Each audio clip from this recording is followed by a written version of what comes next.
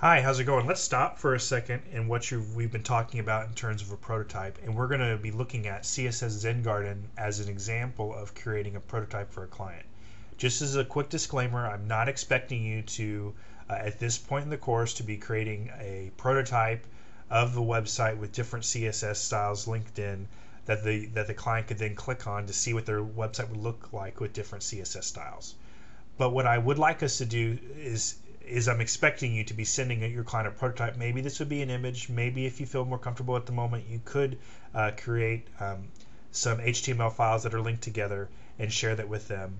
But at this point in week 4, what I'm thinking that you might be doing when you're getting ready to make your prototype for your client is you might be sending them an image, showing them some examples of different font choices, showing them examples of different images, of different colors, and what their H1 tag could be, what their H2 tags could be.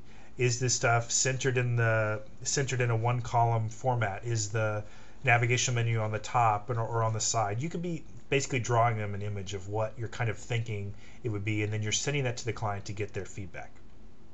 But what I want to show here with the CSS Zen Garden as an example is this is just a way to hit home what we've been doing so far. So far, you've been kind of getting ready and building your sites based on just on the content itself, or as in this section right here, where I definitely recommend reading all of this.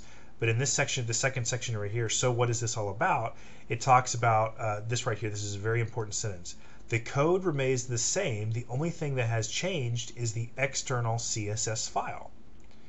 What this really means is instead of saying code, what we would say is the content would remain the same. The only thing that's changed is the design of the site or the styles of the site. What I mean by that is these images is in terms of design, this font choice, these colors. This is all the design of the site, not the content. The content is separate from the design. It's very important for us to separate the content from the design. So by clicking these links over here, we will then on the fly switch the different designs of the website. So imagine if you did work in a web design firm, and this was a common practice to basically you receive the content from the client, which is just basically text, and then you could then work with them to have different styles picked out that they could then choose from based on designs that you've done. So let's take a second to look at these. So by clicking on this link here, we now have changed the content is still the same. Remember that sentence? The code remains the same. The only thing that has changed is the external CSS. So the content is still the same, but the design of the site has changed. Again, the content is still the same, only design of the site has changed. Okay, very important to understand, because up to this point we've been developing some of our content separate from our design. Imagine what would happen if you were to create a site based on the design first. Then what you'd be doing is you'd be trying to force all of this content into a mold that may or may not be what the client would actually want. So it's very important for you to be creating your content separate from the design of the site. So I highly recommend exploring the CSS Zen Garden website, reading about this movement and why it's so important, because this is an important thing for us to do. CSS is very important. We're going to talk about that more next week, but just to give you a little taste, imagine if you were to develop this site. Like, let's look at something like this. What if you were to develop this whole site here without CSS?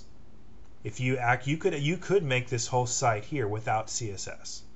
But then what would happen if this company needed to change their design? Imagine the overhaul that would need to be done to every single page that has this design. What CSS allows us to do is it allows us to have one file that controls the design of the site. So if your client comes to you and says, I want to change our colors from brown to red, then all you have to do is make the change on one file, and then it would then impact all of the other pages in the site. That's the purpose of CSS.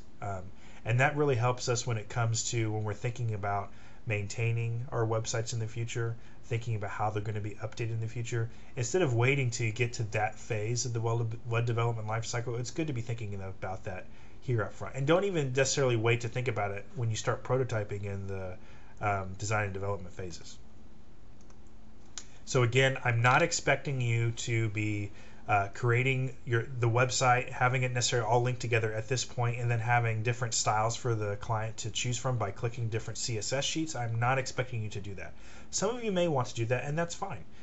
What I am expecting you to do is be sending your client example of their site, showing them what their navigation might look like, showing them how the format of the site might look like, showing them, getting them allowing them to have choices of different fonts, allowing them to have choices of different colors and images. That's what I'm kind of expecting at this point. Because all you've been doing so far is you've been just working with the client to start building, thinking about the content separate from the design. So if you have any questions about this video, please send them to me. I look forward to answering them as we're all working together to make our sites. And definitely take a second and just explore the CSS Zen Garden. Enjoy. Have a good day.